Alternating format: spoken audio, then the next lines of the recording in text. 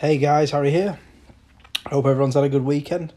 I'm out here in the garden, digging a footing out for a retaining wall and putting in. It's been something that I've been thinking about doing ever since I moved in the house. But we started I grass seeded one half of my garden, and I realised that after I'd prepared all the soil and landscaped it somewhat, it was just still running on too much of an angle, and we weren't happy with we couldn't get deck chairs and tables to sit right on the ground, and we realised that if I wanted to put my patio in, I want to lay my flags, that I'll have to level the ground out somewhat. So I decided to put this retaining wall in at the bottom third of my garden.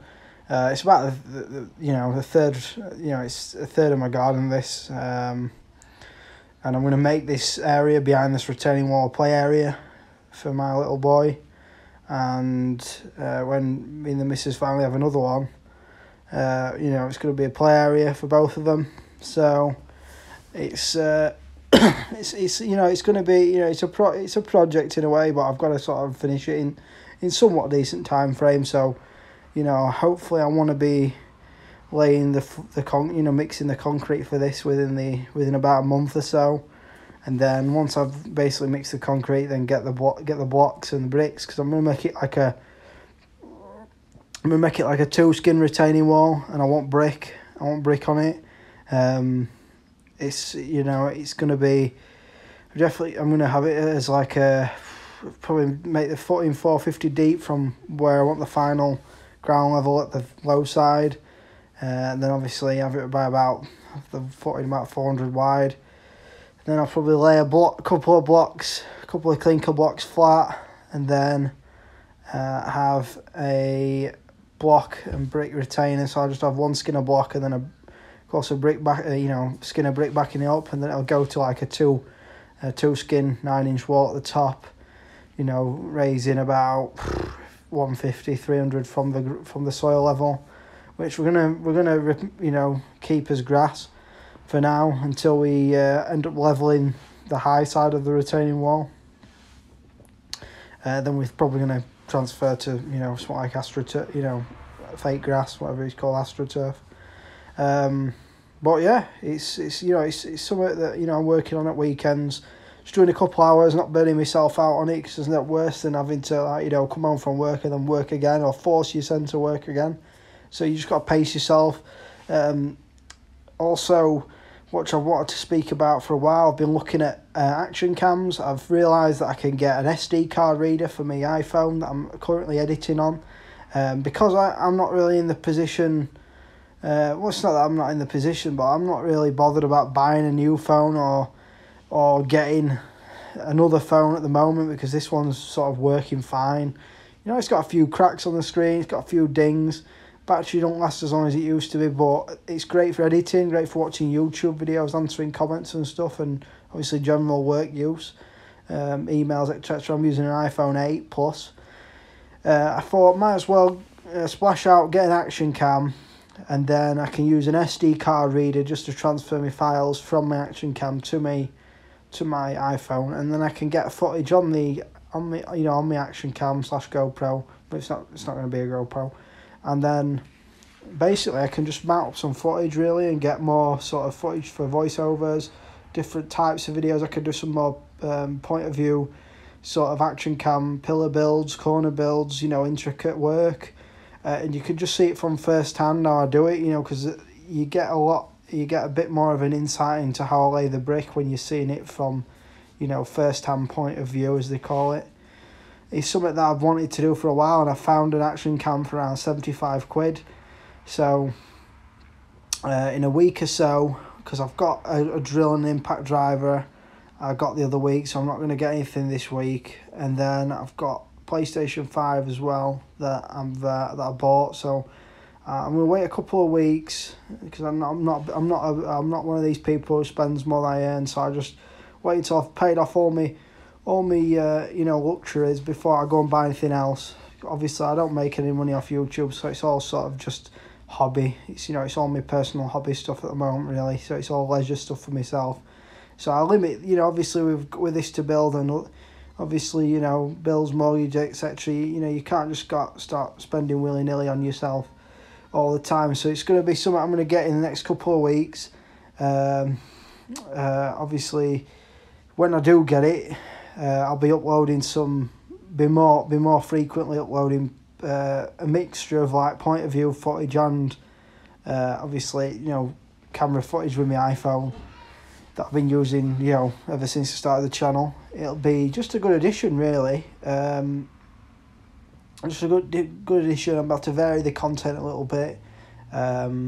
Maybe get me doing a few like bit of remedial work, show you how to do like if you ever get set on a patching job, how to get it done a bit quicker.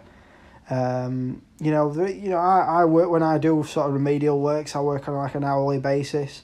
But, you know, there's some places where, you know, they just want you to give you a price. Oh, I'll give you 100 quid to fucking fix that or to replace those sills or whatever.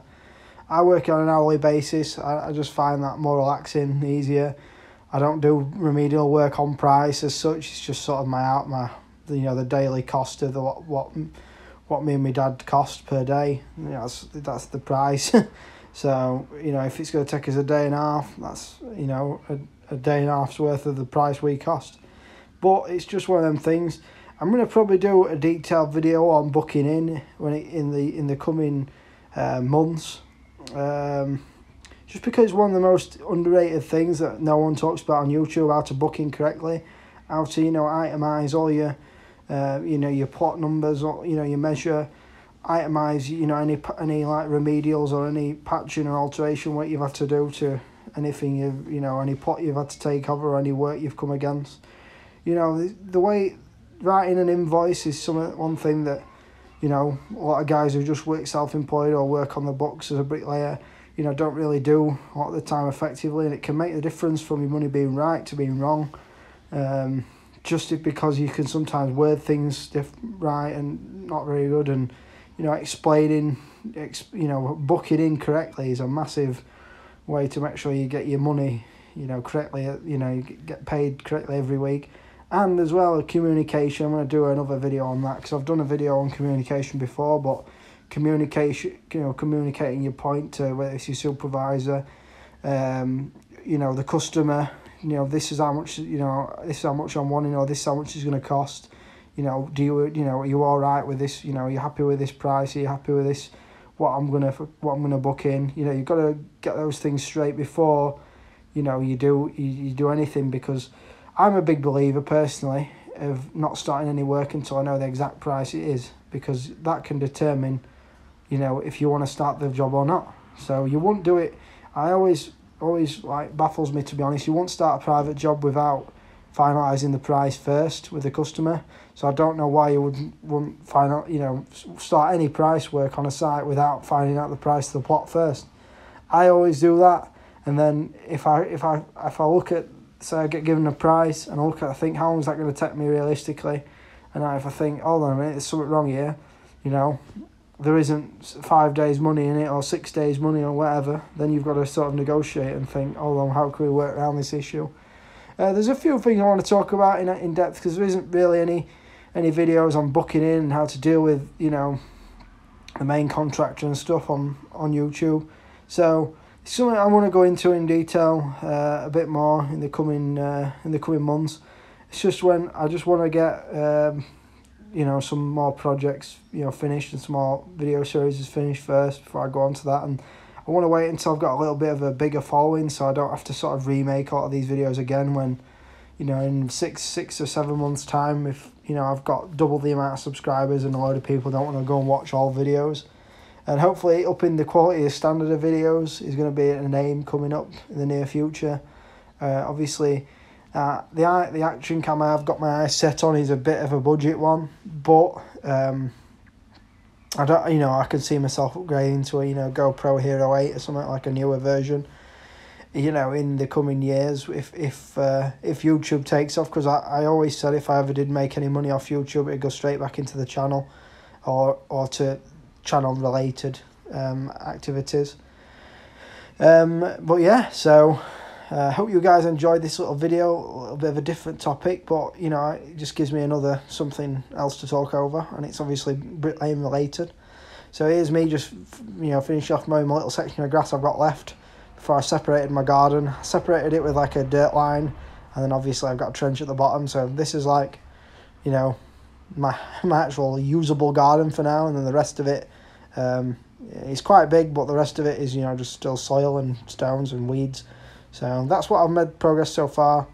If you enjoy these sort of style videos with me digging the garden and stuff, and, you know, hopefully laying a concrete foundation in the coming weeks, leave us a like and subscribe, and I'll be back with some more on-site videos tomorrow.